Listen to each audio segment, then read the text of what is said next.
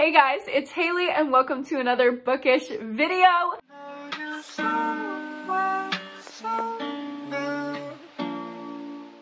Today I'm going to be sharing with you my February TBR. That is every book that I'm wanting to read this month in February. I have a lot of fun vlogs planned, I have some Valentine stuff planned, and I just have a lot of books that I'm excited to tell you guys about. But before we get into all of the books, let's go ahead and thank our sponsor of today's video, which is Ana Luisa. I have worked with Ana Luisa so many times and I absolutely love them as a brand. If you've never heard me talk about Ana Luisa before, it is all of this jewelry that I'm wearing right here. It came straight from Ana Luisa. They make really wonderful quality pieces that fit my style, and I've kind of grown my style with Ana Luisa. I used to have a very different jewelry style and like small dainty pieces, and now I'm all about like the big bold gold pieces. So this necklace, this pair of earrings, which I'm literally obsessed with, and this snake ring are all from Ana Luisa. They are so beautiful, such great quality. And my favorite thing about Ana Luisa as a brand is that they are very conscious about their impact on the planet. So every single part, from the packaging to the actual jewelry pieces, it's all carbon neutral, and they really make a concerted effort to care for our planet, which I love. This is also a sponsor that we have with international shipping. I know that's a comment that I tend to get a lot with people who don't ship outside the US. Good news, Ana Luisa ships internationally, and every piece is just so gorgeous. Let me give you a close-up of these earrings because I am so obsessed with them. And this necklace as well, just so simple, so high quality. And they are very affordable as well. They do have higher end pieces with like diamonds in them if you really are trying to gift for somebody special, but they also have pieces as low as like $39. And that is a really great price for the quality of these items. I just can never ever get over the quality of Ana Luisa. They are so great. And of course, I have a discount code for you as always. My discount code is just my name, Hailey Hughes, with the number 20. That's Hailey Hughes 20 that you can use for 20% off at Ana Luisa. They also have a sale going right now for like you and your BFF for Valentine's or Galentine's Day. If you want to celebrate Galentine's and get you and your best friend something cute, maybe to match with, they have a buy one, get one 50% off sale. So all of that info and my link will be down in the description box. Thank you so much to Ana Luisa for sponsoring yet another video. I love working with y'all. And now let's go ahead and get into my February TBR. Okay, I'm gonna start with my romance vlog first. I'm doing a romance vlog. Well, I'm attempting a romance vlog in the month of February because it's Valentine's Day. Okay, I wanna be on theme. I wanna do the whole love thing, but I've also been in a massive romance slump for like 9 months now. So we'll see if this can possibly pull me out of it, the books in this vlog, or it might just be a vlog full of DNFs, and that'll be fun and chaotic and a little sad. But either way, these are the books that I'm going to be attempting to read for Valentine's Day. The first one I have is Court of the Vampire Queen by Katie Robert, and I think if I get to any romance this month in that vlog, it will probably be this one because I've heard that this is straight smut, and that's kind of what I'm down for. It's about this girl who is like sold to vampires. So she, escaping her father's control, is eternally torn between two worlds, the human world and the vampire world. She's half human and half vampire. But her father uses her as a pawn in his latest political move and gifts her, he doesn't even sell her, he just gives her to a darkly powerful guy. He's a vampire and he's not to be trifled with. His name is Malachi Zion. Okay, slay. And he opens her up to this whole new world, including to the love of Malachi's two closest friends and companions. So it's giving reverse harem, and I'm obsessed. I also have Highly Suspicious and Unfairly Cute by Talia Hibbert.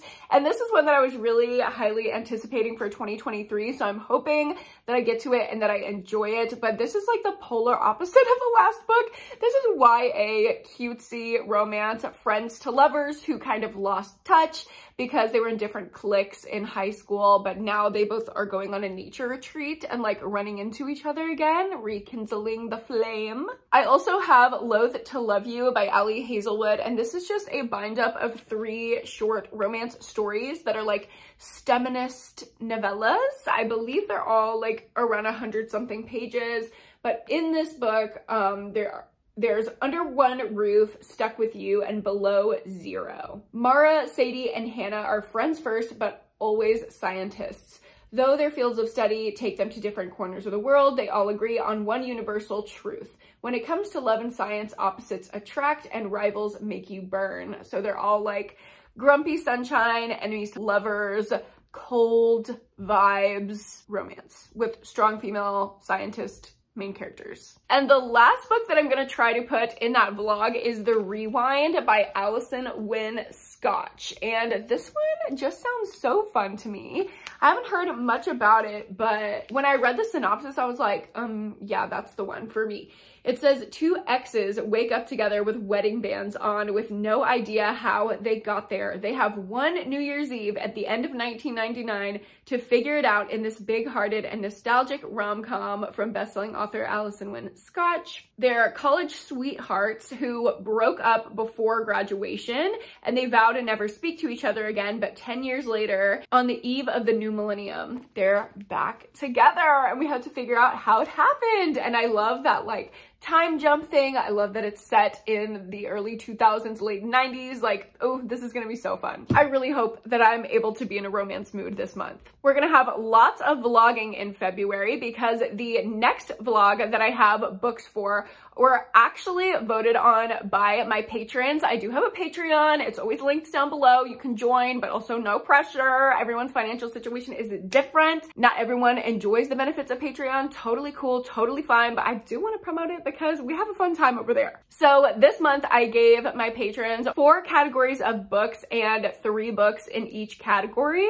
And we had a little vote where they were voting what book in each category they wanted me to read. And then I'm filming a vlog for my top tier patrons this month with those featured books, and it's only ever going to be on that top tier of Patreon. So this is a vlog that's never going to see the light of day on YouTube. Of course, if you don't want to subscribe to the Patreon, like I said, that's fine. I will be talking about these books in my wrap up, but I know the vlogs are like a big draw. Y'all tend to like them. If I do say so myself, I also enjoy making them. So that will be over there, but these were all chosen by my patrons. So thank you girlies very much. The first book that I have for that vlog is The Prom Queen by R.L. Stine. And this is a Fear Street book. We all know I've been really getting into Fear Street lately. And first of all, I'm living for the cover. It's kind of giving, I don't know, like Phantom of the Opera. It says, it's a spring night. There's soft moonlight. 5 beautiful prom queen candidates, dancing couples at the Shadyside High prom. These should be the ingredients for romance, but stir in one brutal murder, then another, and another, and the recipe quickly turns to horror. Yes!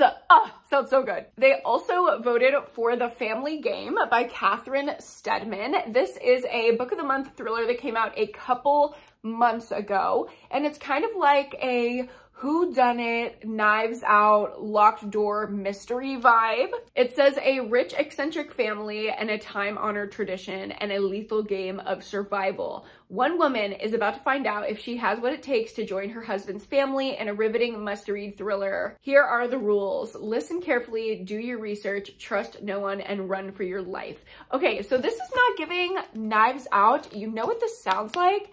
That movie, Ready or Not? This sounds exactly like that. So I'm hoping that I'm gonna like this book as much as I liked the movie. I love rich people drama, so super excited. They did also choose a romance for me, so I'm I have a lot riding on me being in a romance mood this month, which obviously I have no control over, but hoping, because they chose Book Lovers by Emily Henry for me to read in that vlog as well. I have loved every Emily Henry thing that I've read thus far, so I'm hoping that I'm gonna love this one too. This is, as always, like academic rivals to lovers. That I feel like is mostly what Emily Henry has done, or that's what she did with Beach Read at least. And they have to like go to this small town for different reasons, and they meet up there and they like reconnect, and they have this bookish meet cute. Both of them work in the publishing industry. Both of them are book lovers themselves. So I love when authors pander to the audience that they know loves books by making their main characters book lovers. Like, I'm a sucker for that. And then the last book that will be in that Patreon vlog, which is probably the one I'm the most excited for, is How to Sell a Haunted House by Grady Hendrix. This one was so highly anticipated for me. I am so excited to get to it. This haunted house thriller explores the way your past and your family can haunt you like nothing else. So we're following a woman who found out that her parents died,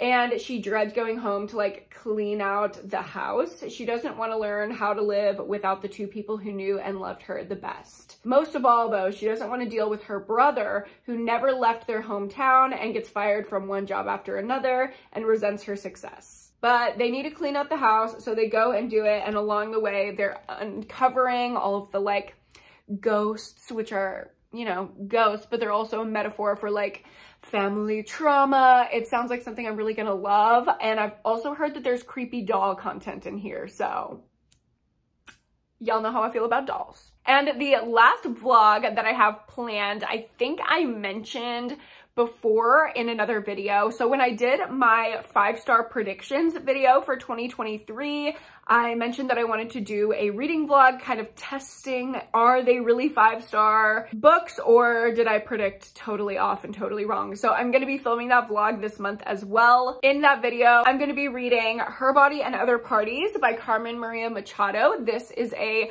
short horror fantastical story collection about women, their bodies, and the violence against them. I've heard amazing things, so can't wait for that one. I also have Allegedly by Tiffany D. Jackson. This is a YA thriller about a girl who is accused of killing a baby, allegedly, and she survived for these years in jail before being dumped in a group home when she turned 18. So this is a younger girl who was convicted of literally killing a baby, allegedly. And before, there wasn't really a point to setting the record straight and saying like, hey, I actually didn't commit this murder. But now she's got an unborn child to think about, and the state is threatening to take away her baby. So she has to go back to the one person she mistrusts the most, which is her mom. So this is, again, horror, high stakes, family trauma, recipe for me to enjoy a book, basically. I also have Sweet Pea by CJ Scoose, and this is a female serial killer POV thriller. The back just immediately sucked me in. That is the sole reason why I think it's going to be a 5-star. Like, listen to this.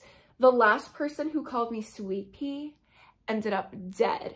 I haven't killed anyone for 3 years, and I thought when it happened again, I'd feel bad, like an alcoholic taking a sip of whiskey. But no. Nothing. A blissful night's sleep. Didn't wake at all. And for once, no bad dreams either. In the morning, I feel balanced and almost sane.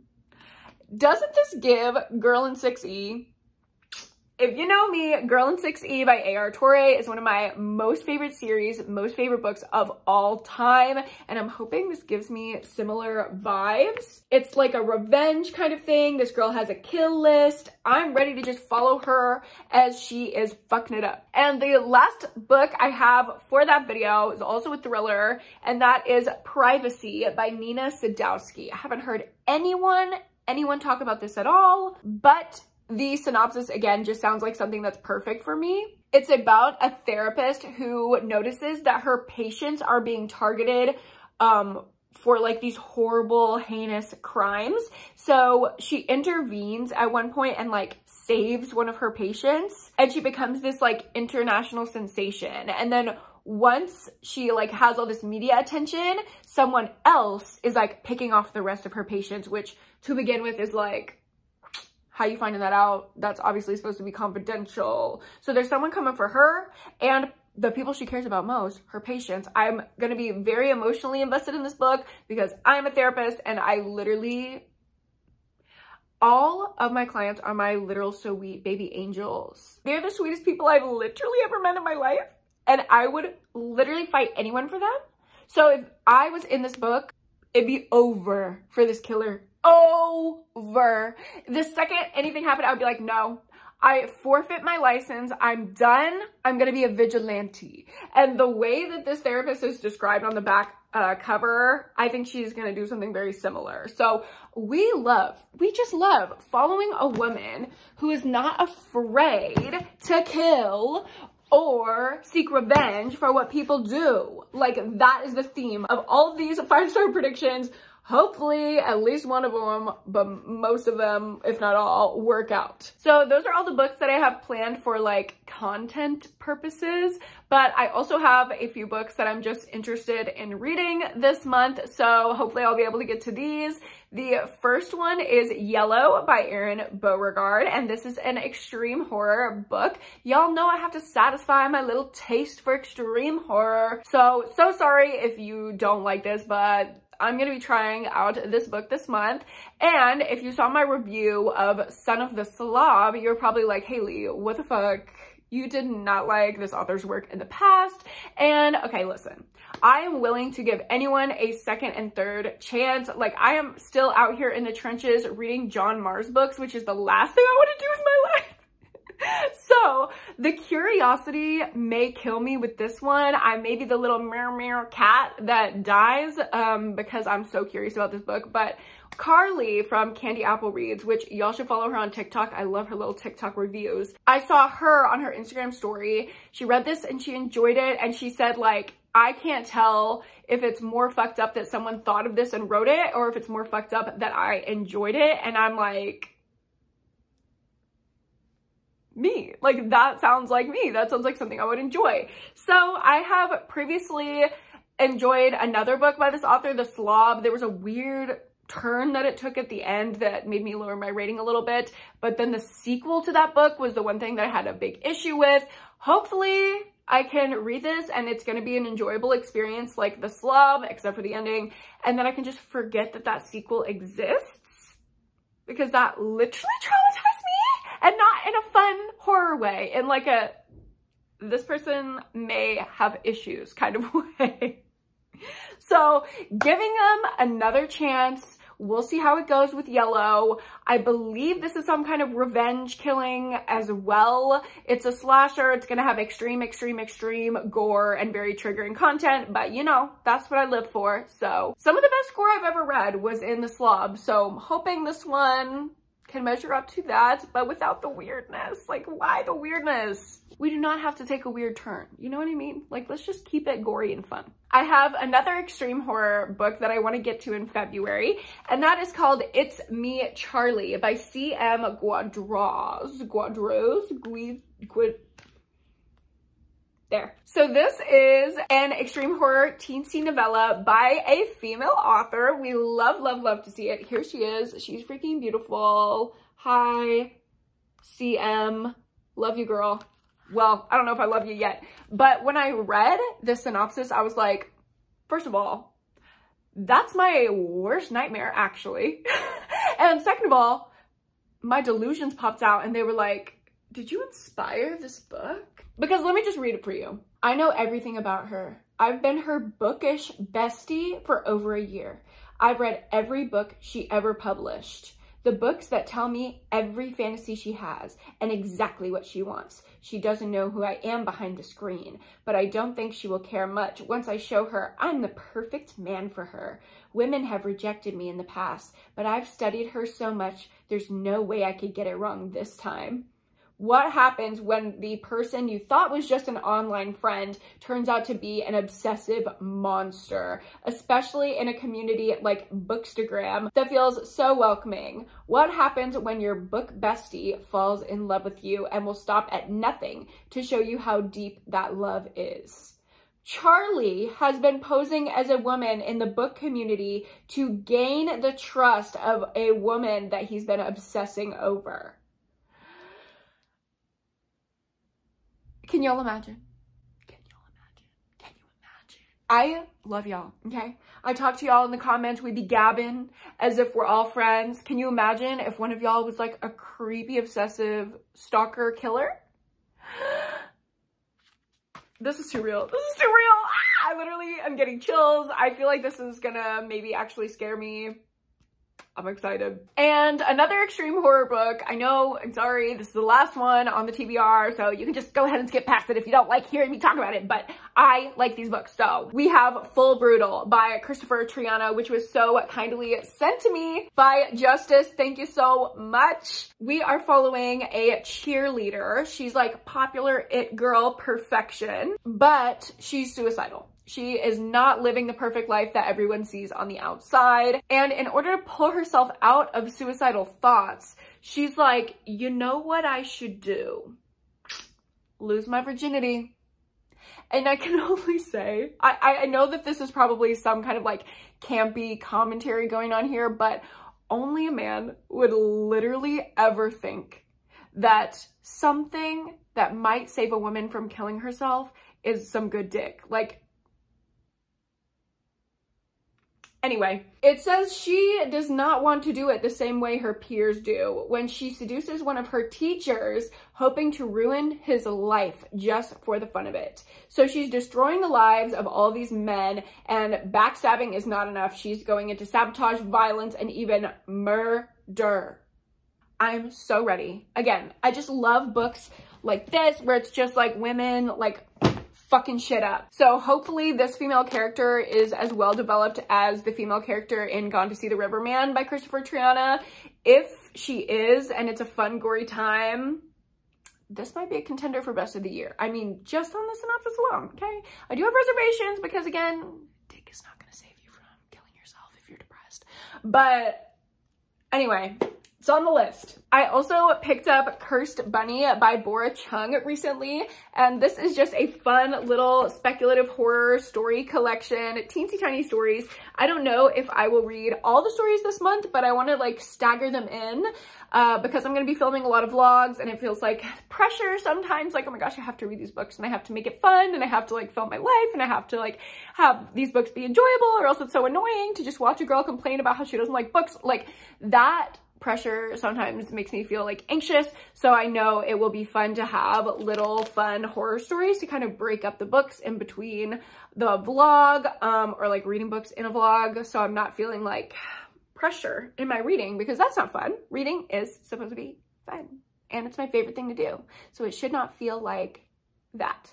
So Cursed Bunny is on the TBR, and I'm not anticipating that I'm gonna want to read any more romance, but if I do, I also have Love in the Time of Serial Killers by Alicia Thompson, and this I just think is perfect for me and perfect for Valentine's Day because it blends that like true crime thriller vibe with a love story. It's a like darkly comedic rom-com about this girl who's true crime obsessed, and she's convinced that every guy is going to be a serial killer. She's like looking for every red flags where there are none. She invents them in her mind. I am her, she is me, we are delusional girls. So she's into this guy, but she has fully convinced herself he is a serial killer. And this part on the back was literally so funny to me. It says, it's not long before she realizes he might be something much scarier than a killer. A genuinely nice guy who can pierce her armor and reach her vulnerable heart.